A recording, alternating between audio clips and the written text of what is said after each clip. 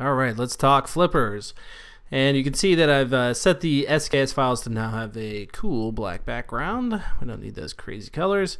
All right, so what I'm going to do is drag out a color sprite over here, and I'm going to just put in here a texture of right flipper. And oh, you know what?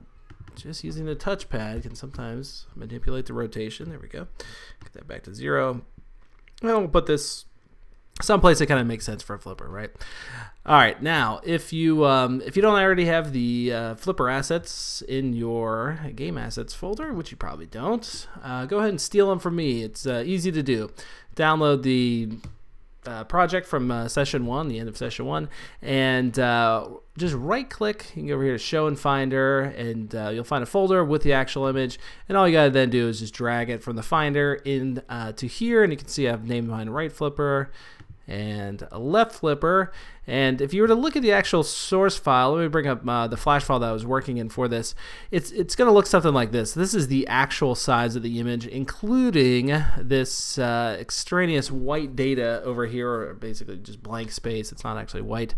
And that's because I wanted to get the center point of this image right at about here, and you can see I even put in some guidelines for that that are exactly about at half the screen size or the document size. And the reason for that is even though you can adjust the anchor point in Xcode, which is essentially the center point of it, for some reason that is not reflected in the body of it, and I'll demonstrate that to you guys in just a moment. But so if you want to create your own flippers, which I'm sure you probably do, this is what you could do is you could take this image, you could bring it into Photoshop, and you could draw over it, like so. But as long as you keep, the center part, including this like rounded part over here, exceeding that on that side, things are going to work out pretty well. And I don't think you'd have a problem doing something like this. Let's say you're just going to draw over it. All right. So you're going to keep that kind of over there.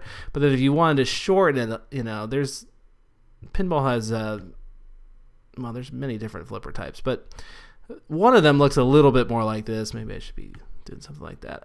I forget the actual name of it, but it basically it's used to describe these shorter flippers. Okay, I think most machines have this one right here. Okay, it's a little bit longer, and I've meticulously traced over some flipper images many times to get this there for you. So anyway, just keep that in mind, and let's head back over here to Xcode. So back to we're using the phone one for right now, and there we go. Let's call this right flipper, so it actually gets a more descriptive name. And if you scroll down here, you can go over here to your physics body definition, and what we'll want to do is use alpha mask. And you can see, I'm going to zoom in a little bit so it's maybe a little bit more obvious. Well, it's maybe not that obvious. Well, see that little blue outline over there? That's the actual physics body for this shape. Now this is so much easier than when I did this back in the Coco's 2D days when I made a pinball game. You'd have to define the points using a separate program. You'd have to go counterclockwise to define them. They couldn't be convex or anything like that, or concave, I can't remember. And you could only do like 8 of them. So this is really neat now that you can just click on alpha mask and it's going to give you this. Okay. Alternatively, you can have bounding rectangle over here, and that's going to actually be a rectangle representing the entire shape of the image. And of course, the bounding circle makes even less sense, right? Because that's the shape you're going to get. So there you go. You've got alpha mask, and we are going to pin it. Okay, we don't want this to be affected by gravity, but we do want to be able to rotate it and have it be dynamic. What pinning it does is it really just kind of puts it at, or it locks it into, for the most part, this location right here. So you can do things like, pivot it up and things like that, but it's not going to kind of venture too much from this point. And I say that with a grain of salt. I'll show you something, a little hack I put in here to make sure it doesn't go anywhere. But All right, so there you go, and you'll notice too, if we were to adjust the pivot or the anchor point, pivot point essentially, let's put in here 0.5 and 0.5 are in the exact middle of the image. Okay, so you can see that little kind of white dot right there. That's the exact middle of it. If I put this over here at 1, you'll notice that now the anchor point is exactly on the far right side of the screen, and that's obviously where it took it. But as you can see, the physics body did not actually go along with that. So that's why we had to use our source images that adjusted for it. So let's put that back at 0.5, and you can just go ahead and copy this out if you want, and type in here left flipper, and let's give it a name of left flipper. Okay, and yet again, you can see that the alpha data is kind of perfectly around there. If you ever need to kind of reset things a little bit, say you've changed the images around, you might actually have to go and close down Xcode, which I had to do many times, because in the scene file it kind of caches the actual image data. So again, close down Xcode. Another thing you could try to do is like retexture it, like I just did. Just essentially just put a new any other thing in there. But all right, so we maintained the same values that we had in there. Dynamic allows rotation and pinned. And all right, so let's take a look at the rotation. Obviously, this is not how flippers start, right? They are tilted down about 30 degrees. So let's put in here 30. Actually, for the left one, we want negative 30. And for this right one, we want 30. Okay. So they're kind of opposites, right? This one's negative 30, and this one over here is 30. We'll have to note that as those values in our flipper class, which I think we're right about to make. So let's go over here to File, New File, and this is going to be a Swift file. It's going to be shared between both of our targets. Doesn't really matter which Swift file we choose over there, just as long as it says Swift. And save as flipper.swift. Be sure both targets are checked off. Create that guy, and let's see. Let's do this. Let's take it out of here, and let's make a new group. Should have done new group from selection. We'll just call this table classes, which is kind of essentially everything. There we go. So right in Sprite Kit over here. And then we're going to write class. This is going to be our flipper class, and this is just the name that you put in over here. And this is going to be SK Sprite Node. So we're extending the capabilities of SK Sprite Node with some of our own. And immediately after you've done that, head back over here to your scene file. And go over here to custom class. And of course, we're going to make that flipper. Same thing over here, flipper. Okay, then head back over here to the flipper class, and we're going to make a function called setup. We're going to do this for a lot of our table classes. Actually, who knows? There might not be that many. Basically, the sprite node is additionalized just by the very fact that we kind of added it to the screen or the scene. So a lot of the initial setup has been taken care of. We don't really have to call a knit or anything like that. But what we are going to need to do is basically scan through the elements that we have in the scene. And if it comes across a flipper, then we're going to have to call this function setup so it can do all the stuff that is inside of here. So go head over here to your game scene.swift file, and all right, this is going to be something that obviously we're going to do regardless of device. So outside of any sort of if statements, we are going to iterate through all the children in the scene. And you know, if you want, you could even peel this out and put it in a different function, just so you can kind of, actually I haven't done that, but let's, in my notes I haven't done that, but let's do it here. So we're going to say set up children.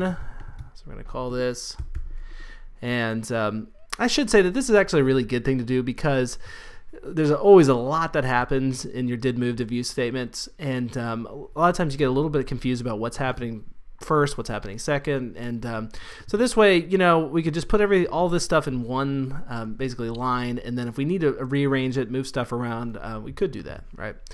You know, for example, we might want to go, ooh, you know what? We need to set up our children before we establish the scene height.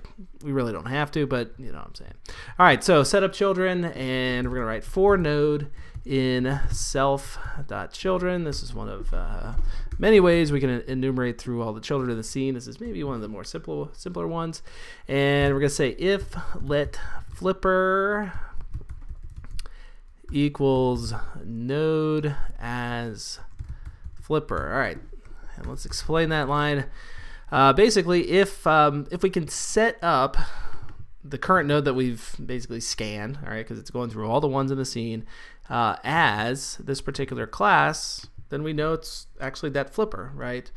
And we've only got 2 children in the scene right now anyway, but so the only 2 in there are actually these flippers. But if we had another one, this line is not going to pass. This if statement isn't going to work, all right? But if it does, that means that this little instance variable representing that flipper, that node, can call flipper.setup. Okay, so if we try to just say node.setup, right, you're going to notice that nothing's getting filled in over here, which is always a bad sign. We couldn't do this, all right, because just sknode doesn't have a function in it called setup, but our flipper does. Okay, so it realizes, okay, it's got I'm a flipper, I can call this particular function.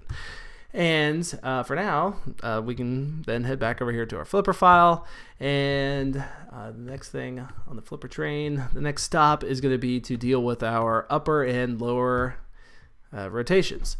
So we're going to say var upper rotation. This is going to be a CG float variable. This is going to equal 0 for now.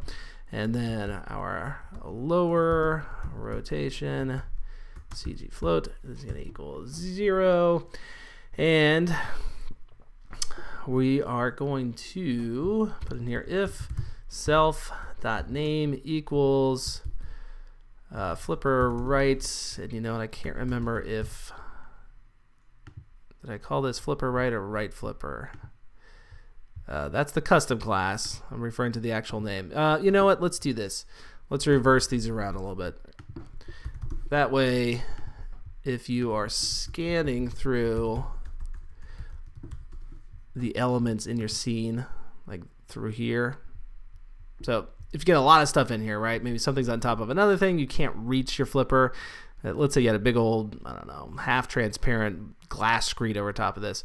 You'd have a tough time selecting the flipper, and an alternative to selecting it through here, just clicking on it, is to go to SK Scene, and you can see this lists out all of your nodes. All right, so this way you can just go F for flipper. I'm going to go down to my Fs and find the flippers. That way you're not going right, left, things like that. All right, so let's cut back over here to the flipper class. So you don't remember where this stuff is.